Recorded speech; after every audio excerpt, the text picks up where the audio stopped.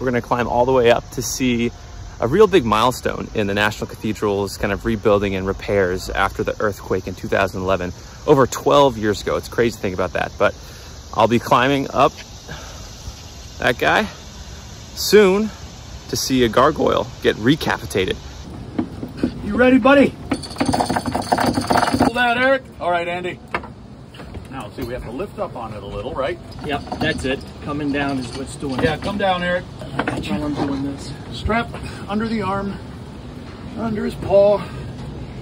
Here it is, the decapitated gargoyle that went tumbling down in 2011, now recapitated. They put it back on, and you know, they've still got a ways to go, as you can see, but this thing is being built and put back together piece by piece.